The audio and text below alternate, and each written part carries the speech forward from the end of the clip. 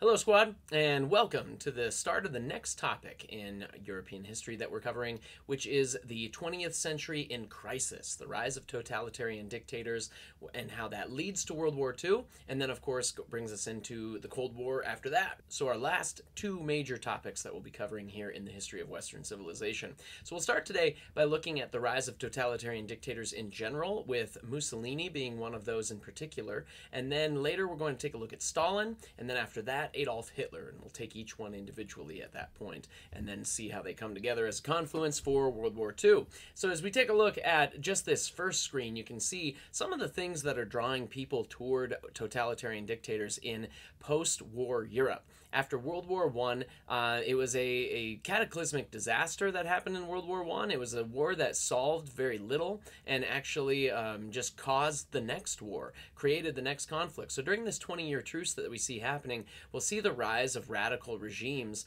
partly as the result of the war. Like, for instance, with World War I, you can see Joe Stalin here, that is going to become the dictator of the Soviet Union after the death of Vladimir Lenin and the expulsion of Trotsky and the other Trotskyists from the old guard, or the old party. And you can see Stalin looking so benevolent here, carrying a baby, and yes, the kind of thing that a mass-murdering lunatic does all the time, right? Well, we'll see. And then here we see the Italian Black Shirts. This is the children's brigade of the Italian Black Shirts as a defense kind of thing to defend Italy against the problems that they see all around them. Defendilo! Here we have this little poor baby with fiery hair. Why does he have fiery hair? His hair is on fire here because of Bolshevism, Judaism, and another scary hand. It's, you know, the threats to Italy that we see happening at this time that are scaring people into voting for these tyrannical dictators, these tyrants. Now, dictators are nothing new to European history, of course. We've seen what's called the old dictatorship, and then today we'll look at what the new dictatorship entails.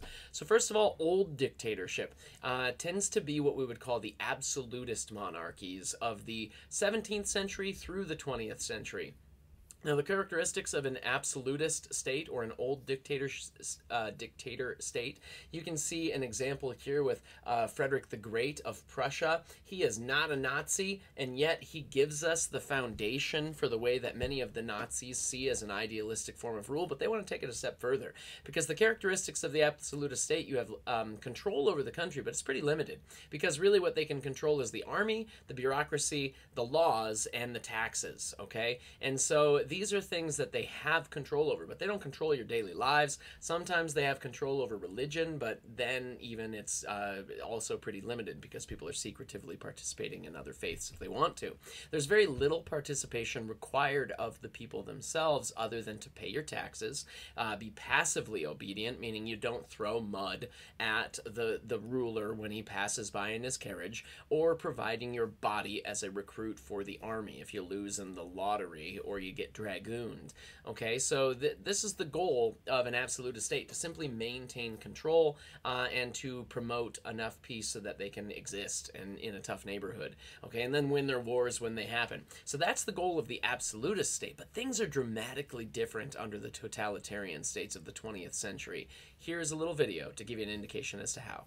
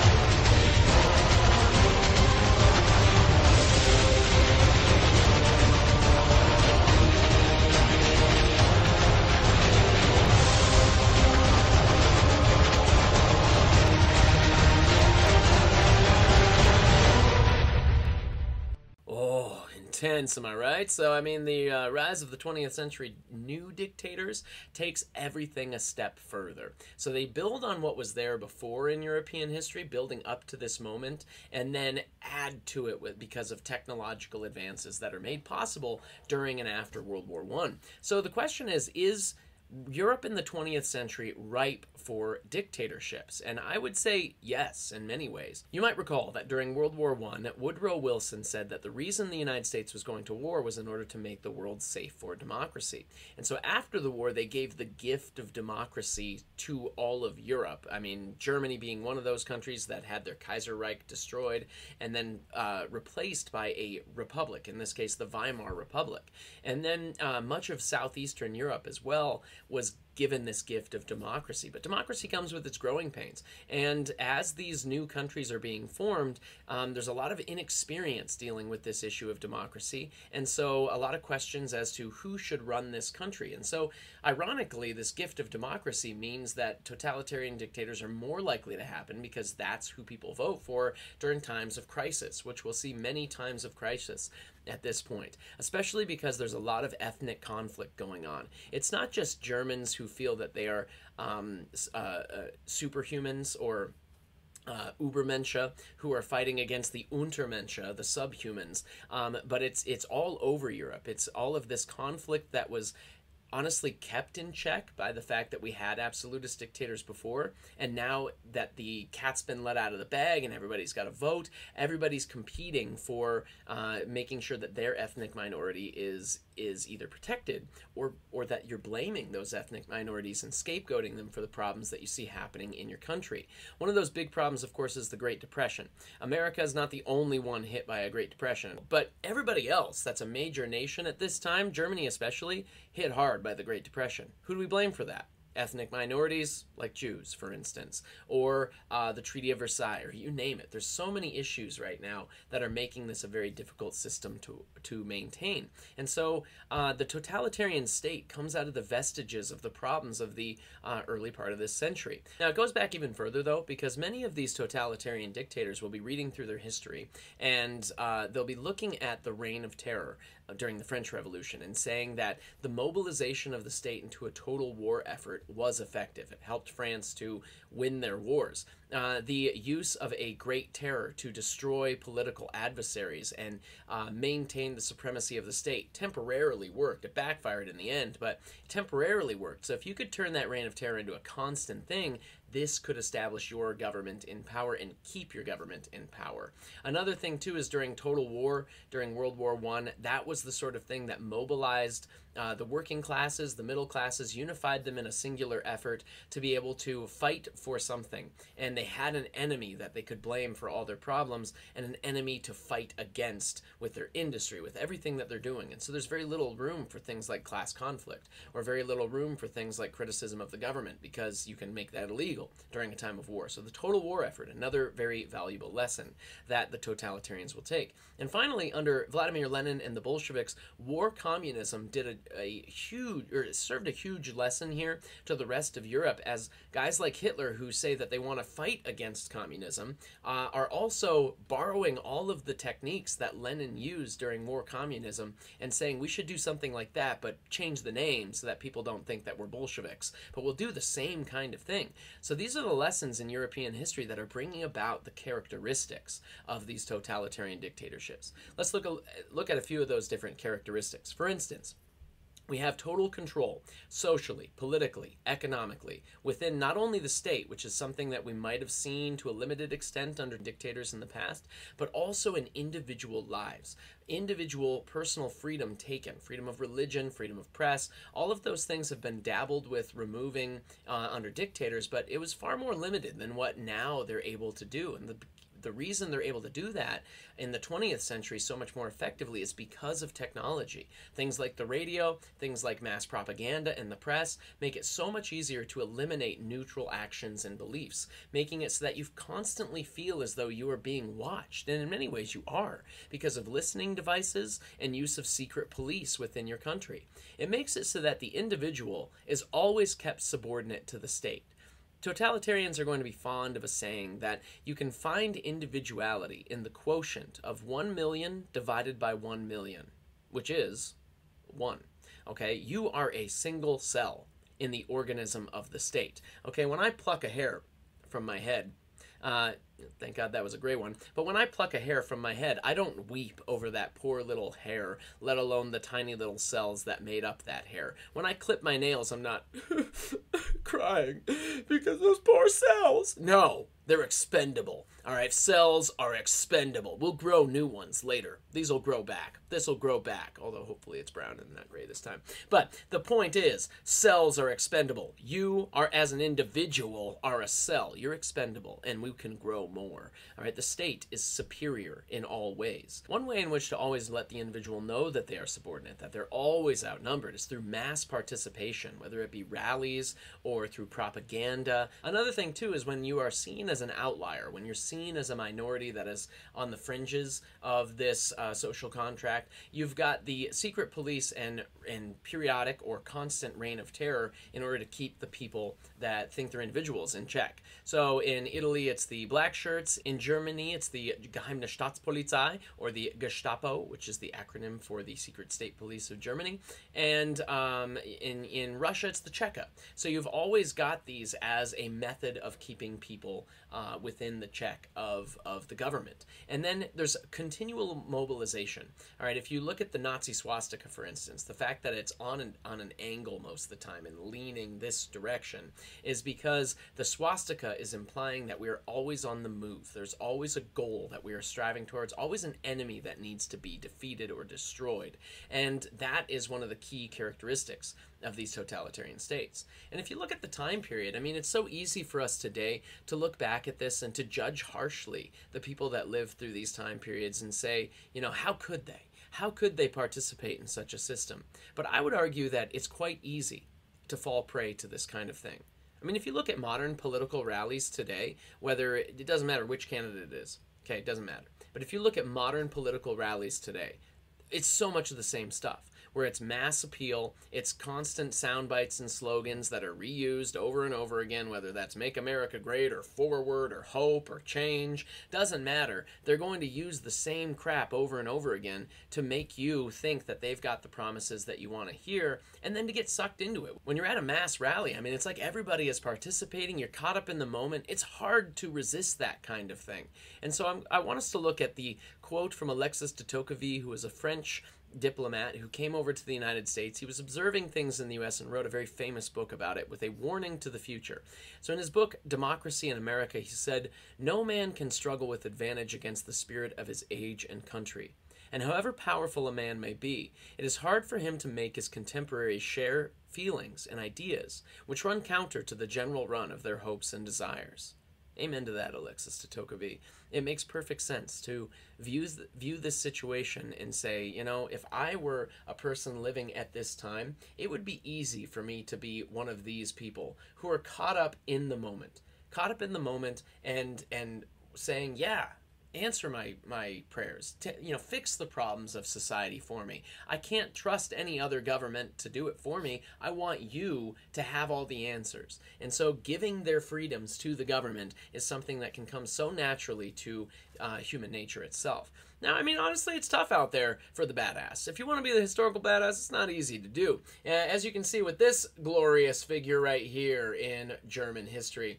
All right, so this is an iconic photo of civil disobedience. This man who's standing at a 1936 Hamburg rally, Nazi rally, refuses to give the Nazi salute. And his name was August Lohnmesser. And August Lohnmesser joined the Nazi Party in 1931 in hopes of gaining employment, and he was a member until 1935 when he was expelled for marrying a Jewish woman named Irma Eckler.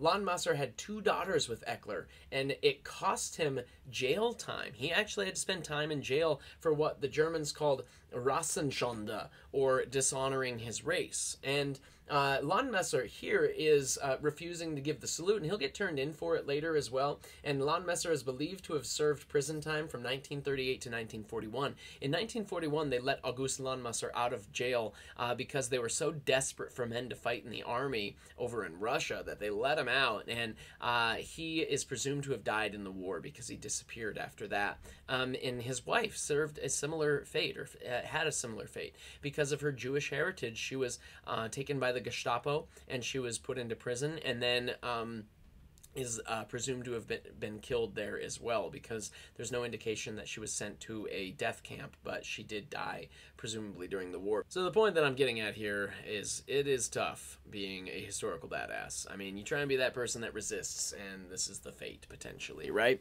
Well, let's take a look at the early 20th century political spectrum. Now, these are just a set of ideals that these totalitarian dictators had, and you can see that our own political system gets drawn into this a little bit as well. Today, if you're a moderate, you're considered to be in the middle on things. If you are a conservative, typically you lean Republican then, and if you're a super conservative, you start getting out here into the fringes a little bit more. And then if you're a liberal, you'd be a Democrat in America, and if you're super liberal, you're like leaning out here towards Bernie land and that kind of thing.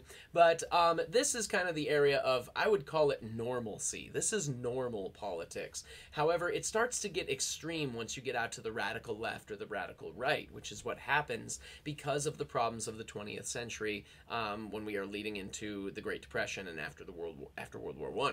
So on the radical left, we'll start with them. That's more of what you'd call communism or Bolshevism, radical socialism. So the Union of Soviet Socialist Republics, also known as the USSR or the Soviet Union. Again, that name is the Union of Soviet Socialist Republics. This at the time was led by Joseph Stalin after the death of Vladimir Lenin and the expulsion of Leon Trotsky. So Joseph Stalin and his ideals, if you're communist, would be something along the lines of having no private property because it breeds class conflict and it's anti-Marxist. Another thing too is that you would ideally have a classless society in which everyone is egalitarian, everyone is equal. Another thing that you would ideally have is that it is positive for all human beings. Everybody works, everybody benefits, everybody is taken care of with their basic needs. Now, of course, these are ideals, and fact is that if you live under the shadow of that caterpillar mustache, you're probably going to die, okay? It's not pleasant. It's anything but those things that we see of the ideals. But again, that's what they say of themselves. All right, another thing that we see on the radical conservative, radical right is Nazism and fascism. Fascism is a specifically Italian idea. Nazism is a specifically German idea, and these are ideas that are created by the dictators that you see there with Benito Mussolini and Adolf Hitler. And these guys are bred for this kind of thing in the post-war world. They're created by World War I, and they take the problems of the post-war world and say how to deal with these things is through having private property, protecting private property at all costs from people like Joe Stalin, and then having a class society, because the natural order of things is to have a regimented hierarchical system in which those who fought, those who serve, that's where you stay in society, and you're meant to be there. All right, and then there's also the idea that you're always destroying your enemies. So the Nazi swastika, again, is a good indication of that, because if you invert that symbol, it's actually an ancient symbol for peace. But if you invert it as the mirror image, it's a new symbol for war. Constant conflict against enemies and destruction of your enemies is the ideal. But if you take a look at their actual methods, okay, if we look at the methods of these men, they're all so dang similar, okay? Really what happens is the reality of this thing, because of the methodology that they're using and the tactics that they're using, they claim they're totally different from one another, but in reality, they're quite the same. They're both advocating for total control. That's a little thing that we call totalitarianism. The definition for that is that the state is all. The state controls all. There are secret state police and terror that is used constantly. Propaganda is constantly ever present in society to convince the individual within the society that they are not an individual, that the state reigns supreme, and that all rights must be given over to the supreme leader. Okay, and so we start to see this developing throughout Europe at this time. But again, let's look at some of these characteristics and methods of fascism first. Okay, so fascism is anti-Bolshevik. Bolshevik meaning that, you know, it's against the Bolshevik workers' parties that want to take ownership of the means of production. You can see some of their propaganda here that is being used to convince people of the necessity of fascism. For instance, this poster says Bolshevism without a mask. And so it is arguing that if you remove the mask of the Bolsheviks, what do we have left? We have war, we have destruction, and we have Judaism, and so they are going to spread it all over the world. So according to the fascists, you must get rid of it. Another thing that they plan to do in order to end the Bolshevik threat is to create a constant total war economy without actually calling it Bolshevik or socialist or communist. Instead, they're going to have what's called autarky. Autarky is basically where, just like in a total war economy, you have the government which tells businesses, private corporations, we want this product, we want this much of it, and you have to make it by this date, and then we pay you for it, and you pay your workers for it. So autarky is another thing called corporatism, where corporations and the government work hand in hand to make these things happen. Is it kind of like socialism? Sorta, but at the same time, it's government control, but at the same time, it is an independent a corporation that's helping to do this. And then, of course, if they don't do it, they get shut down. So you have to do it. So is it that different from Bolshevism or communism? Really, no, it's not that different. But at the same time, they claim it is. All right, another thing, too, is it is violent and militaristic. The fascists are willing to use violence to get things done. That's how we solve our problems. In Italy, they'll have their black shirts. In Germany, they will have the brown shirts called the SA, or the Sturmabteilung, which means stormtroopers. They'll also have their Schutzstaffel, or SS, which are their elite guardsmen, and then of course the Geheime Staatspolizei, the Gestapo in Germany as well, using violence in order to get their things done.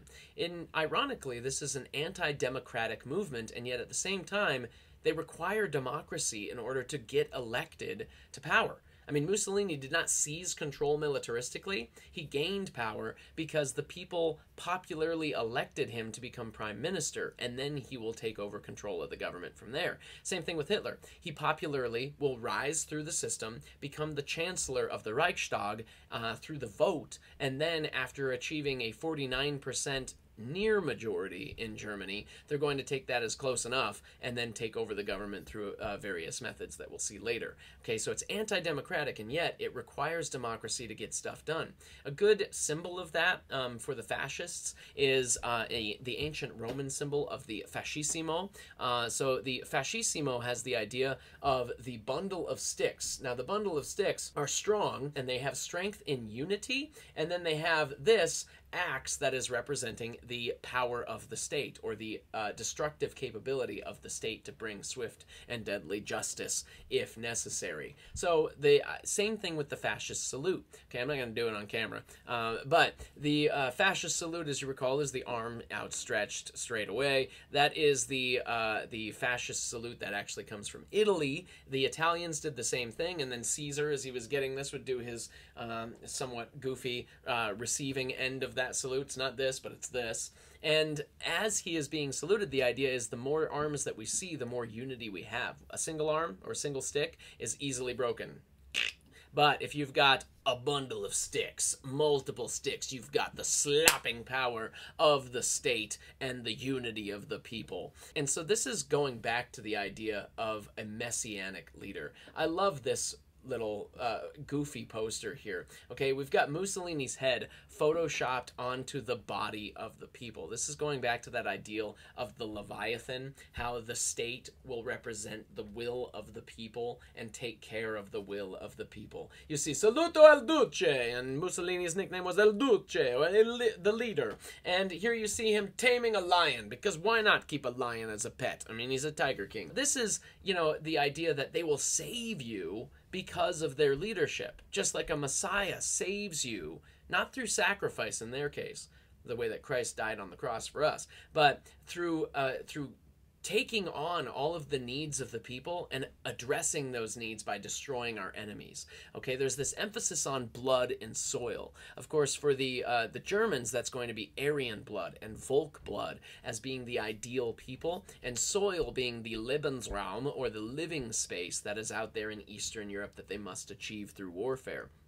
And so you have all these idealized versions of what a good German person must be. I mean, the Italians did the same thing. Stalin, in a way, did that as well. It's just they kind of changed things around to be less about blood and more about worker unity in the Soviet. But it's the same kind of concept, right? And so then we also have hyper-nationalism, again with mass propaganda, mass appeal. And then mass rallies like the Nuremberg rally that we'll talk about a little bit later. And I'll have you see some scenes from Triumph of the Will, which is the ultimate piece of propaganda in world history. And it's all done at the 1934 Nuremberg rally. And it's just crazy to see how many people are there and how excited they are to see Hitler speak, and the way in which they popularize it through the media, the way in which the Hitler Youth are brought into this thing as participants. I mean, there were something like 300,000 people in Nuremberg just for that 1 week of rallies, and a lot of them children from the Hitler Youth. The fascists are also going to be quite good at mass appeal through demagoguery. Demagoguery, you may recall, the definition for that is that it is using fear tactics to get what you want in politics, to say that the enemy is out there and I have all the answers on how to fix those problems, on how to fix the Great Depression, for instance, and make everything all better for you. For instance, from this poster from the Nazis, on the top line it says, before, unemployment, hopelessness, desolation, strikes, lockouts. Today, work, joy, discipline, camaraderie. Give the Fuhrer your vote. Here we see a poster of a Jewish man, der Jude, or the Jew, who is behind the curtain. And so this is actually called Behind the Enemy Powers. They're arguing that the people that are causing the war for us in World War II, if you're in Germany, is Jews who are controlling the international community. Stupid.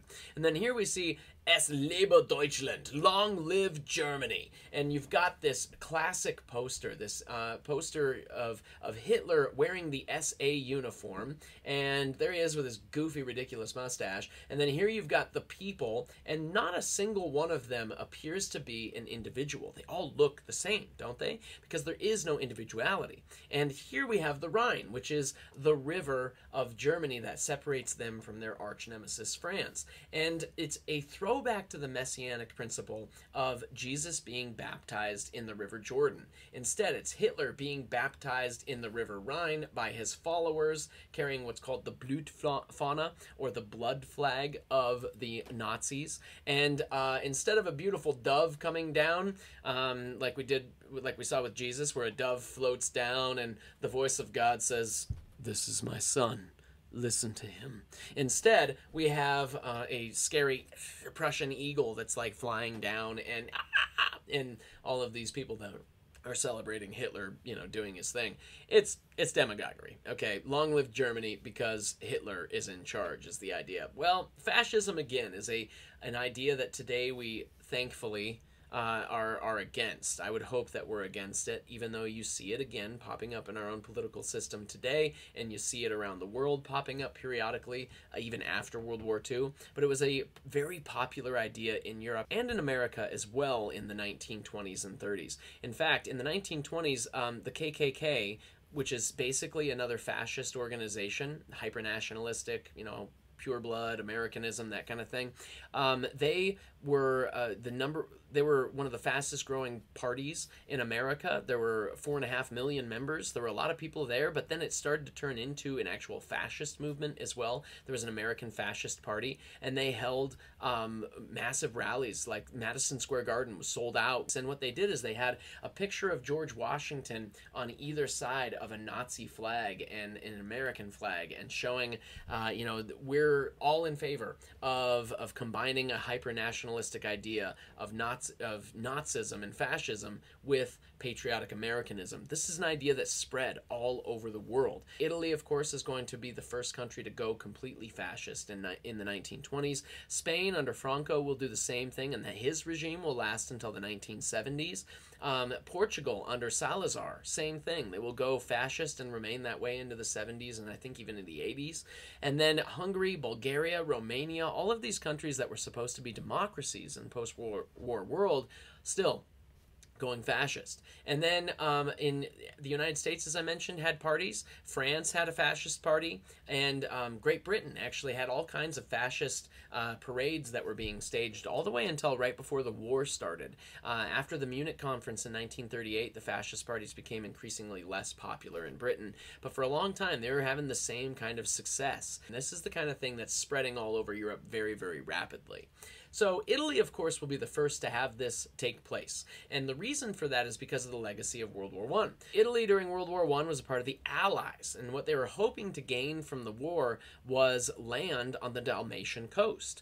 However, Woodrow Wilson at the Treaty of Versailles wanted everyone to know that this war was not for territorial gain, it was not for territorial ambition and nationalism, so they basically told Italy, sorry, you fought for that, but you're not getting any of it. We're creating this new country over there for Austria and Czechoslovakia and Yugoslavia. You don't get any of that land. So Italy's pissed. I mean, they saw this as a mutilated victory. Germany calls it a stabbing in the back. Well, Italy calls it a mutilated victory because they won the war, but they got nothing from it except inflation and problems for their economy and absolute abject poverty. Okay, they had 500% inflation in their economy, which meant that prices were 5 times what they used to be. So your bread, 5 times what it used to be. Your beer, you name it. Shoes. These things are so much more expensive, and it also liquidates your savings account because you can't afford these things as easily. So how is Bolshevism a threat? Well, Bolshevism grows in communities that are facing issues like this with the economy, where there's rampant inflation, the government doesn't seem to have any answers. Bolshevism seems to have the answers for that. But it's definitely a threat to people that are, let's say, students, for instance. If you're a student in college, you're like, well, why am I paying to go to college when Bolshevism is going to make everybody egalitarian, and I'm going to get paid the same as, you know, so-and-so who didn't go to college? So it's a threat to students. It's also a threat to the middle class. It's a threat to business owners. It's a threat to people that are upper class as well, because they're a target of the violence that happens. So Bolshevism certainly is a threat to the economy, to human nature in many ways as well. So fascism claims at the time that they've got the answer. And then the guy that is going to turn this direction has kind of an ironic story. All right, so Benito Mussolini in the pre-World War I era, you can see him here with his mustache. Benito Mussolini, before World War I, was actually a socialist newspaper writer. He was a fan of socialism, thought that it had the answer to the working class's needs. But then World War I started, and he became hyper-nationalistic, and he actually signed up to be a sniper in World War I. And so then he went from being a war hero to then right away after the war saying there needs to be a different plan here, a different program for stopping Bolshevism.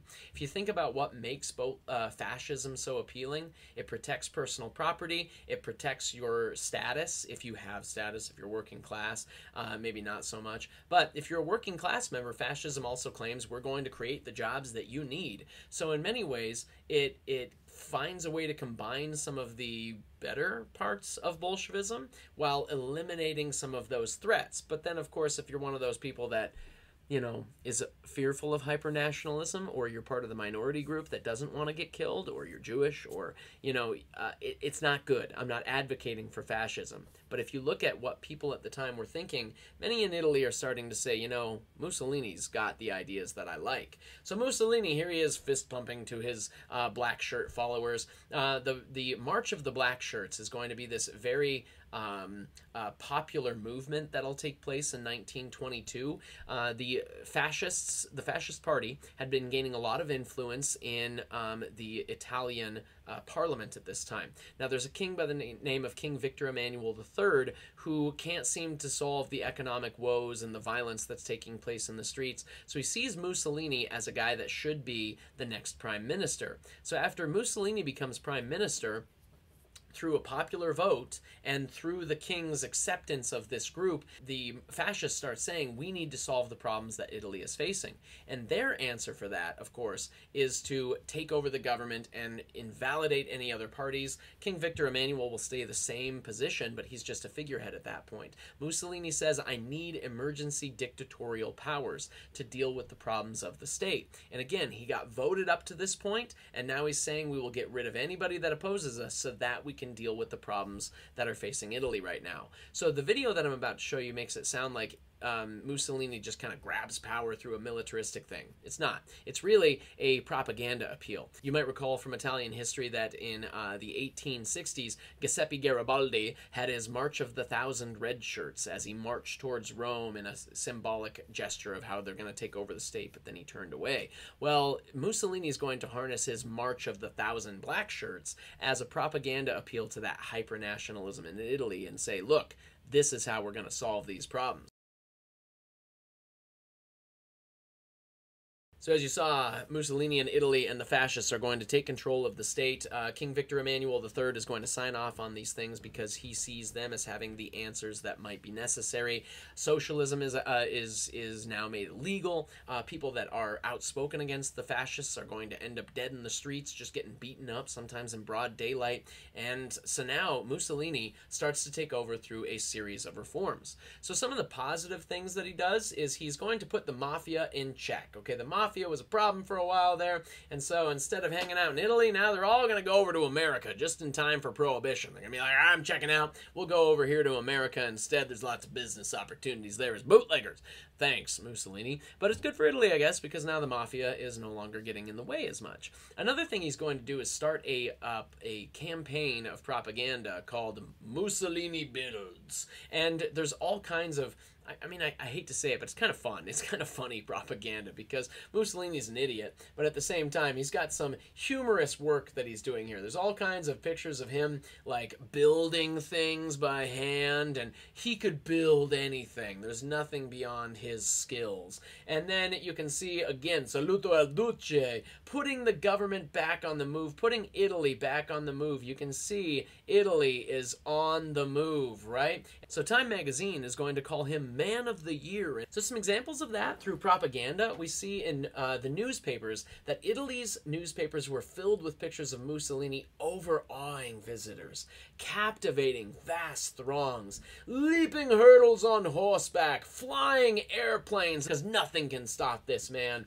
and then harvesting grain by hand. What a man, right? No story was too silly. Okay, apparently Il Duce recited entire cantos of Dante from memory. He worked all night. And you know what? The light for his office was always kept on, and you could see in the window that there was a figure sitting there. They had the shades drawn, but you could always see the shadow of a figure sitting at his desk, constantly working in Rome. And from the street, people would look up and be like, oh, Il Duce is working. It's 2 in the morning on the Sunday, and Il Duce is still working. Well, the reason that was happening was because he had a sit-in, and they would create a silhouetted figure sitting there to show that Il Duce is always working. Great propaganda, right? Another thing, too, is that he inspired philosophers and instructed economists. The American razor blades could not shave his beard because they were too weak. Only the Italian razor blades could handle this mustache. Slogans such as, the Duce is always right, and believe, obey, fight, soon covered walls all throughout Italy. I mean, this pumped-up program gave people a confidence, a pumped-up pride in their nation they hadn't seen in years. Even though all this stuff is going on, it's all trumped-up propaganda, because Italian standard of living will actually fall during Mussolini's time in the 1920s and 30s. It will actually go down. But at the same time, he is able to convince the world that what he's doing is right, and it's just, and it's protecting Italy. And this is one of the key characteristics, once again, of the totalitarian state. So this is part 1. We'll take a look at Joseph Stalin in our next video.